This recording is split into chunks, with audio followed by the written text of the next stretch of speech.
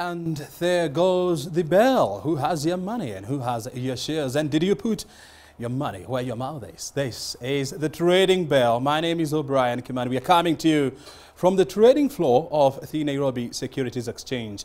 And we have a program lined up for you to help you understand the market and, of course, alert you on the shares that are moving, stagnant, or even that are dropping. And of course, later on, I'll be talking to Edwin Chui. He's a senior research analyst at Dye & Blair. He'll be explaining to us how the figures are performing. But for now, Dan Awendo is the managing director, Home Africa. He's joining us. Thank you very much indeed. You're welcome. Very good. Please. So Dan, you are in the business of providing people with shelter. You listed at the growth enterprise market segment in the year 2013. Do you have any regrets? Not really. We, I think, appreciate significantly the fact that we went into the growth enterprise market. We find that we have benefited more than we have lost. And I will take you through some of the, I think, benefits that we have seen coming through listing on the GEMS market that we feel, other people should share into as well. When you listed, the price of your shares was 12 shillings. As we speak now, it's less than 2 shillings. What happened?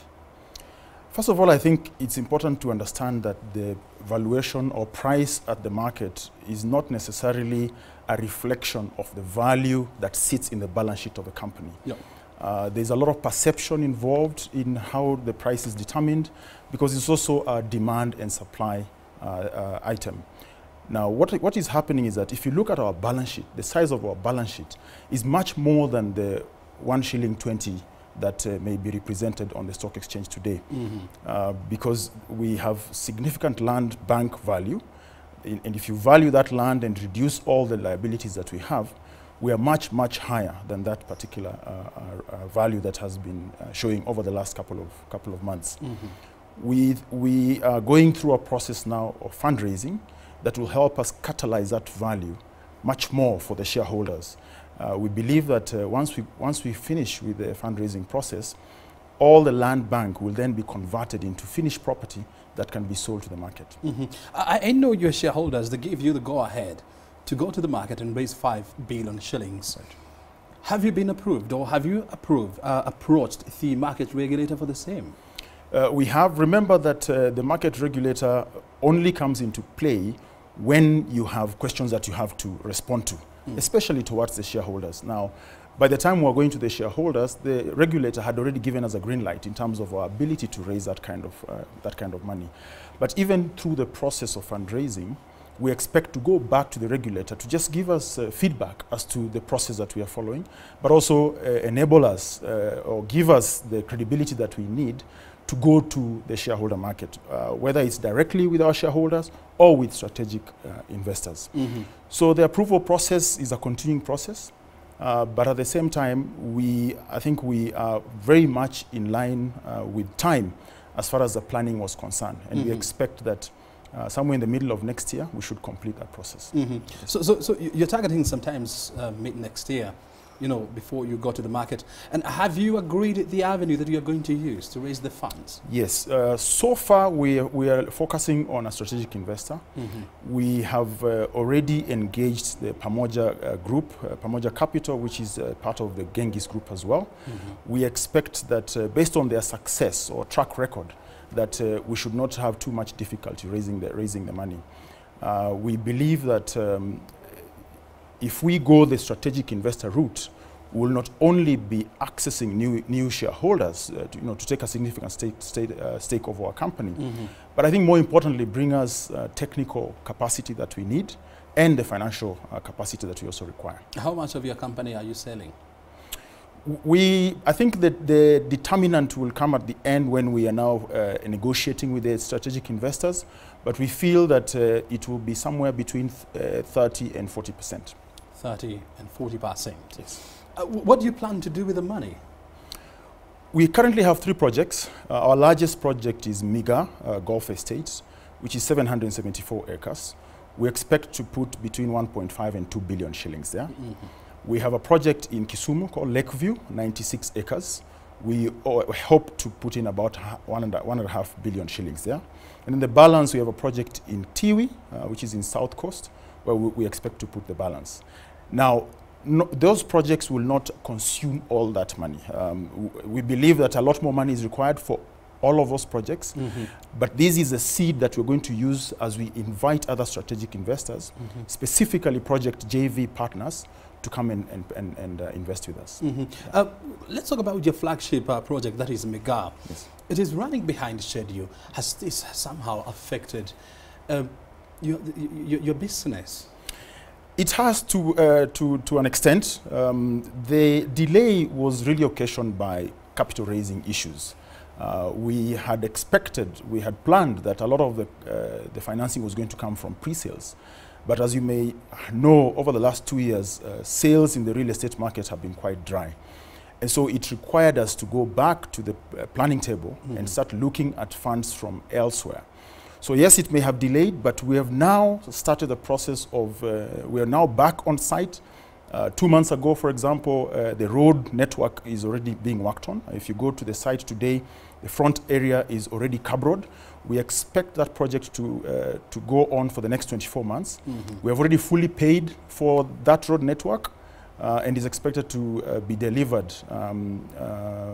within the next 24 months. We hope that alone will catalyze a lot more sales for our project and therefore accelerate the completion, which we hope is at the end of 2018.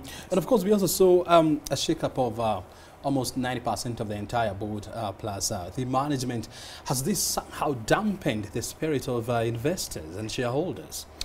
Actually, it has not dampened. It has really highlighted the need that we had already realized before, and that's the need for change.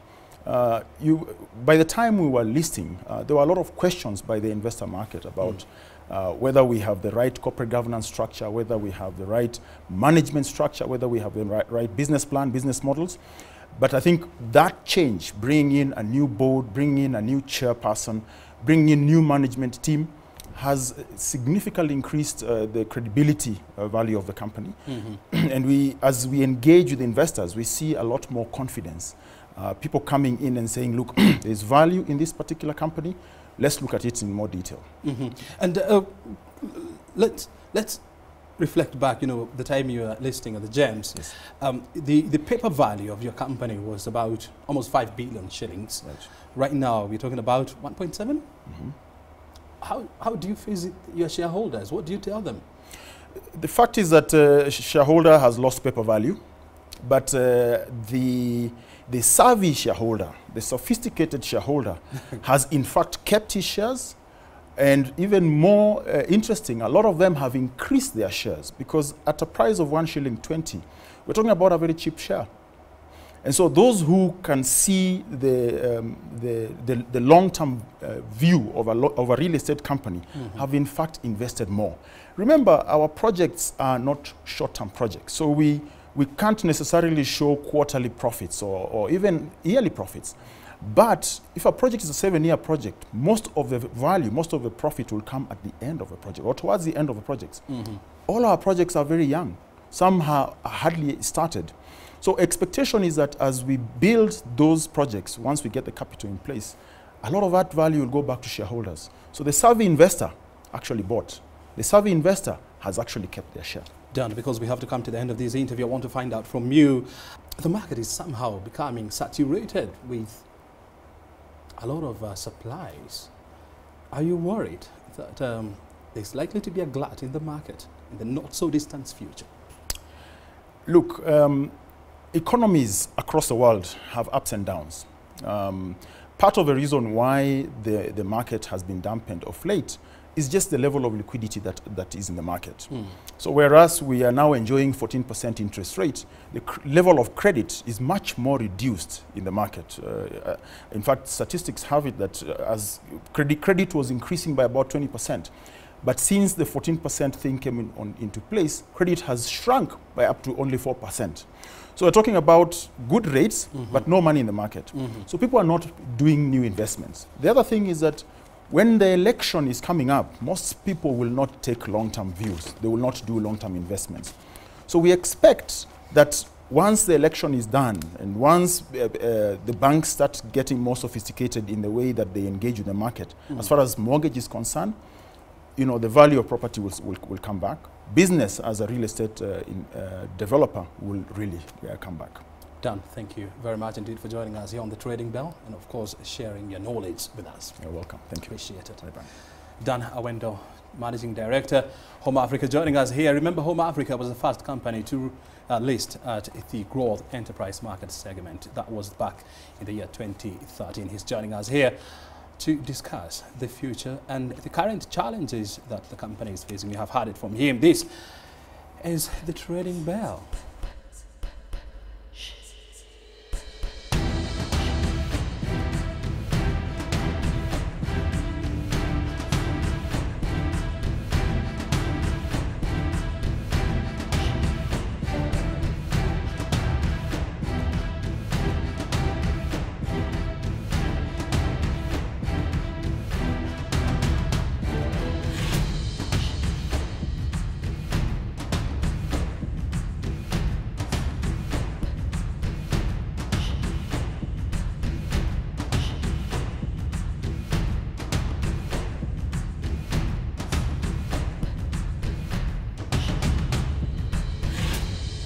The surprising figures of top gainers here, and we're joined by Edwin Chui. He's a senior research analyst at Dyer & Blair. Thank you very much indeed for joining us. Now I'm going through the top 5 gainers, and I'm surprised because Nairobi Securities Exchange just the other day, they issued a profit warning. They have featured in the top 5 gainers.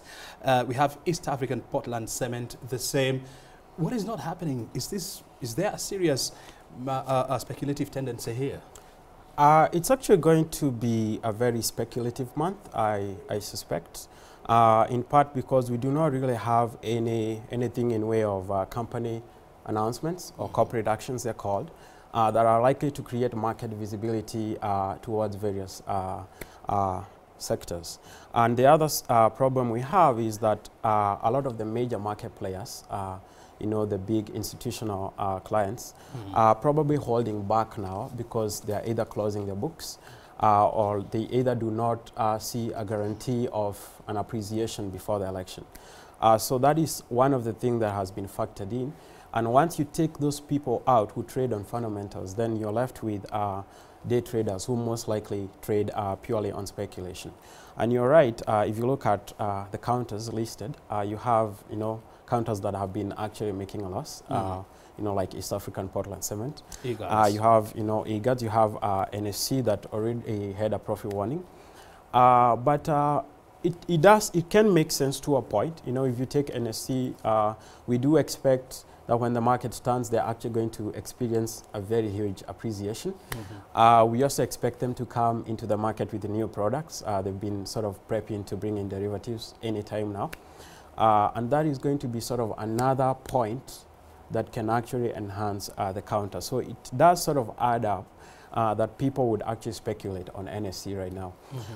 It's maybe a little bit unclear why they would speculate on East African Portland Cement, especially because we haven't received any guidance on how the key issues are going to be addressed. But on the other hand, TransCentury, we know they have had a new private equity investor coming. They are now majority shareholder. We know that they are likely to convert or are in the process of converting the remainder of the bond to some sort of a loan, which should sort of maybe help them in terms of their finance cost. And so we do expect that, you know, in the medium to long term, say 2 to 3 years, that TCL is going to be actually back up. So it does make sense that people would speculate on TransCentury.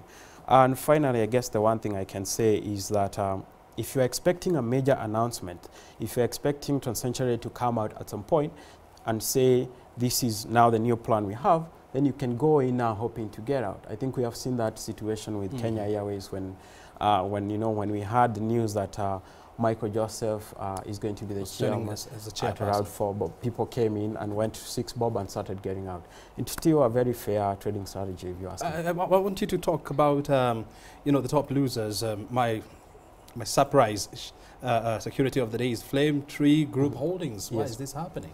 Flame Tree is one of those stocks that I actually choose to call a good company, but maybe a bad stock. And I see a bad stock maybe a bit lightly, just because when I think about Flame Tree, well, I'm an analyst, I know what they do.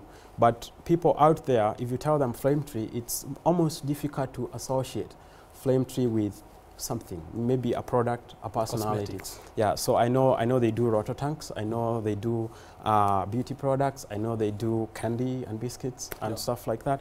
But that's not very visible to the investor out there. You know, if I say something like Equity Group Holdings, everyone is going to think either of James Mwangi, the person credited with its success, or Equity Bank Kenya. But Equity Group Holdings is actually more than just the Bank of Kenya. They have, you know, a lot of other businesses they are doing. They have, you know, an insurance product. They're in brokerage. They have subsidiaries in other countries, and all those are sort of contributing to their performance. Thank you. Yeah. All right. Okay. Edwin, thank you very much indeed for joining us here. You're welcome. Edwin Chui is a senior market analyst at Daya, and Blair joining us here on the Trading Bell to help us understand the market. This is the Trading Bell.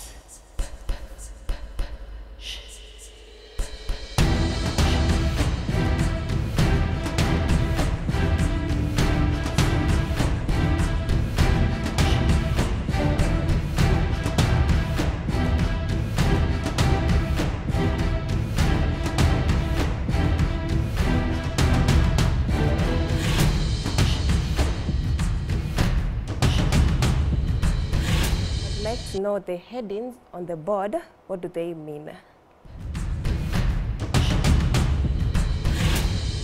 So the first column displays the name of the stock or the name of the share. The bid quantity is actually the total number of shares that were bidded. Bidded is what was put in there by the buyers. The bid price is the price that was put in there by the buyers. So this stock, the bid price was that. You can call it the buying price. The ask quantity is the total number of shares that were put in by the sellers.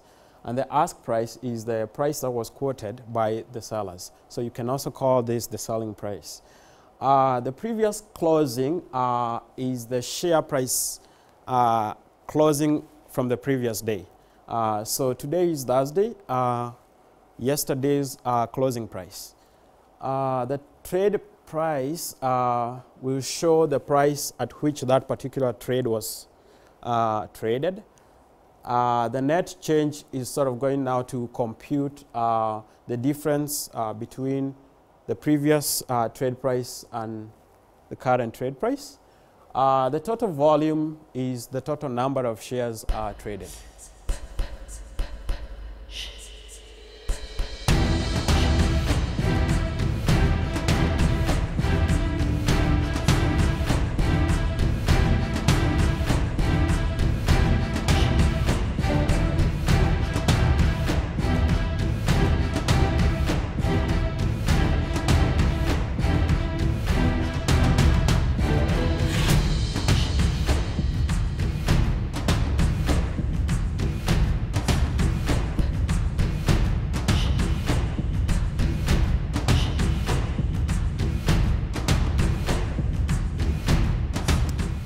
Well, interesting facts about the Nairobi Securities Exchange. The question is, where were you when the telephone lines were in vogue back then? Well, and with that, we come to the end of the Trading Bell for this evening. Thank you very much indeed for joining us. My name is O'Brien Kimani. My Twitter handle is at O'Brien Kimani. And of course, our program Twitter handle is at The Trading Bell. Facebook page is The Trading Bell TV Show. Our SMS line is 22162. You can as well follow the conversation. Our hashtag is #TradingBell. You can send in your questions or even your compliment. I'll see you on Thursday, same time right here on KBC Channel 1. But for now, we take you back to Broadcasting House for the rest of the bulletin.